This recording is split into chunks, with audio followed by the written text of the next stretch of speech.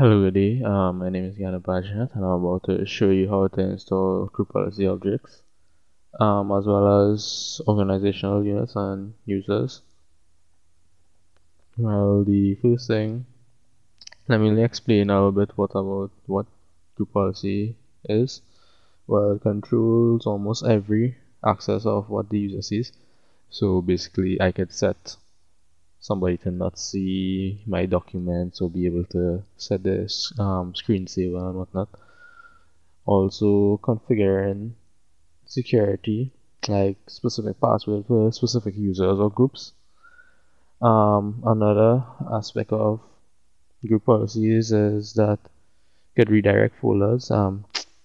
This can mostly be seen when you're doing stuff like room and profiles, where files are stored elsewhere.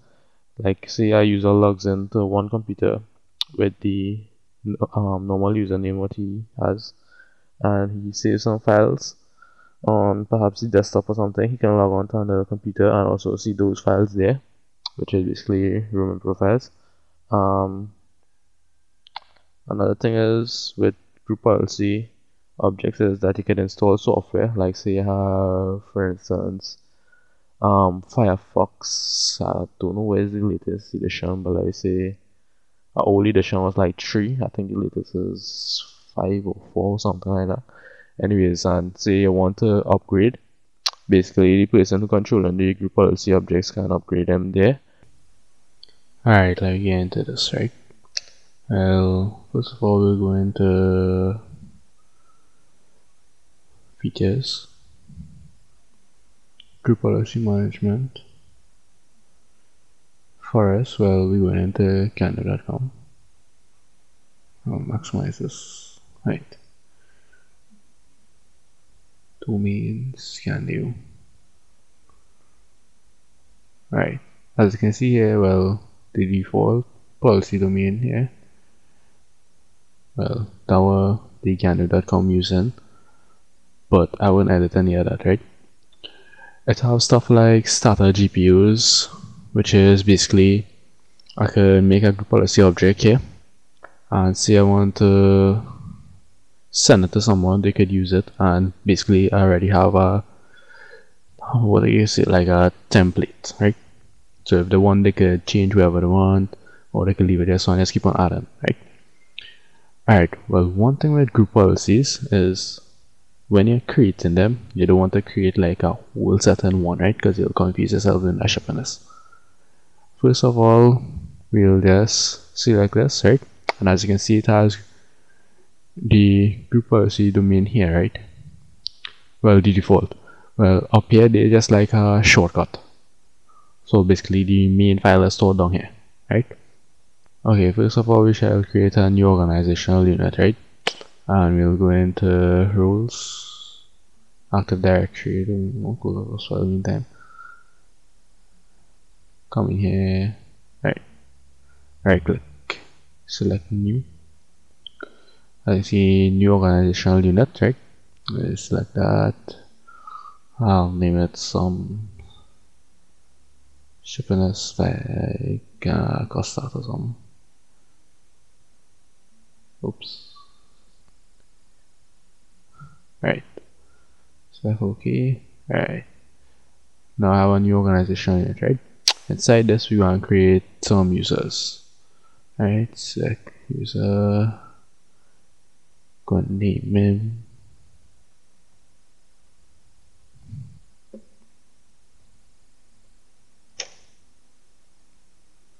Select next.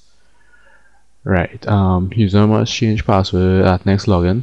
Well, me gonna do that, but you should do that if you're implementing it.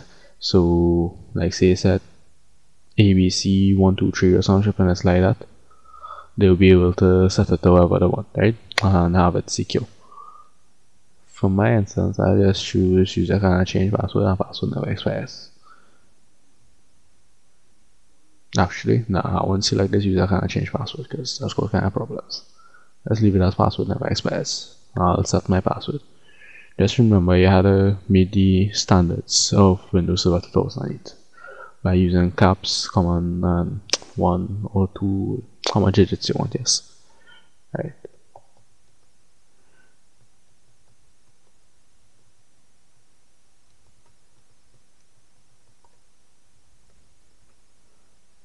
Next, finish.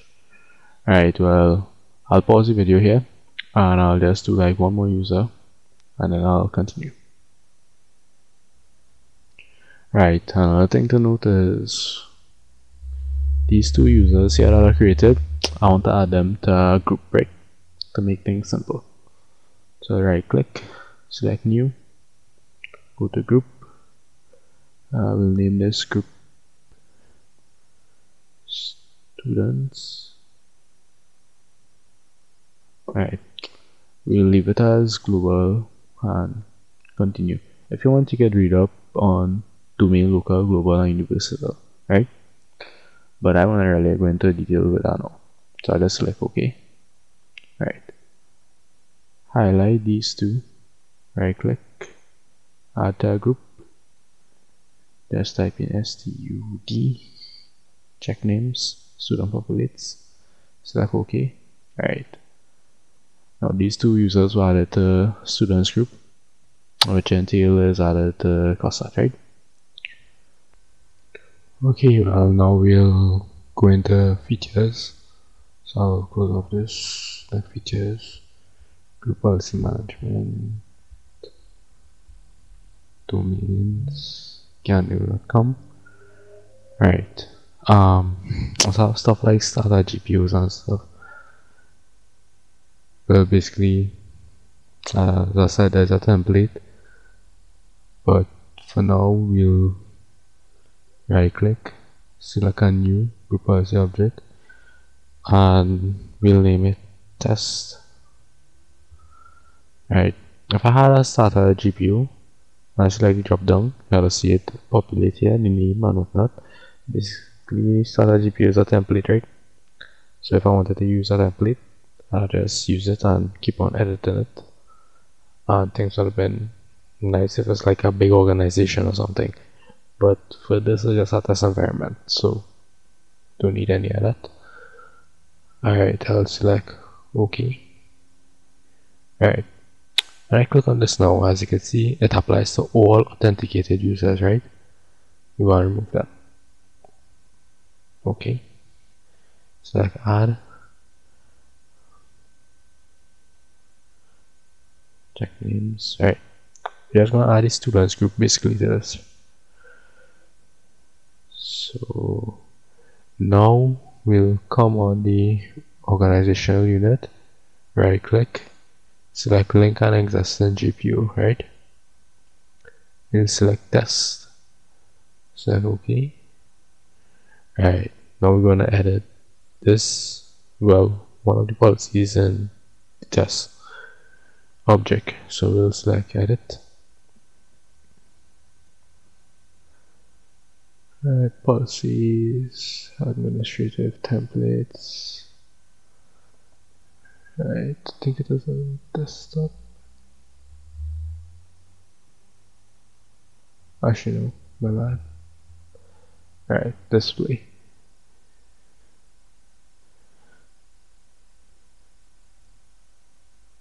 Desktop themes, right? So remove theme option, right? So I'm going to go across to the Windows Vista now. Pause. Alright, I'm on the Windows Vista here. As you can see, I logged in as the username Ken. When I right click, select personalize, as you can see I can set the themes, right? Right, cancel. Now let's go back to the server. Right, here you see remove theme option. Gonna right click, select properties, select enable, right? Apply, okay. Command to start, command prompt gp update /force. Sometimes you might need / log off for certain things, but for this we'll just gp update /force.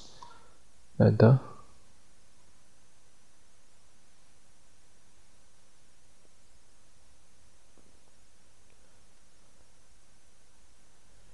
Alright, now that this is done, we'll go across to the Windows Vista machine now and do the same. Minimize.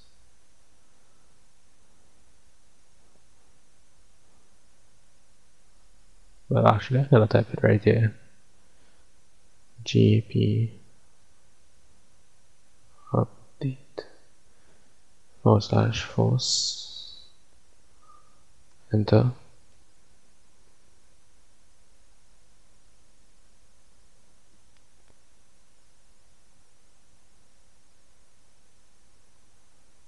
Alright, now that it's finished, we'll right click again, select personalize, and as you can see, I cannot set the themes anymore.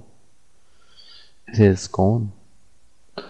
And well, basically, when you're setting policies, how I did it here, I just name it test, right? What I really should have done is, let's rename it to, sorry, remove themes, right? So now I actually know what this policy does. It removes the themes feature. So when you're setting up policies, don't go and create a whole set of policies in one, because then you'll confuse yourself. The best thing to do is have a whole set of different policies, like each one having just one alone. That way you'll actually know what's going on. It might look kind of stink, but at the same time you're saving yourself a lot of work. Also, WMI filters. I say I want to apply this to a certain operating system. You'll use the WMI filters instead. And well, that's about it for basically group policy objects. So thank you for viewing, and please subscribe.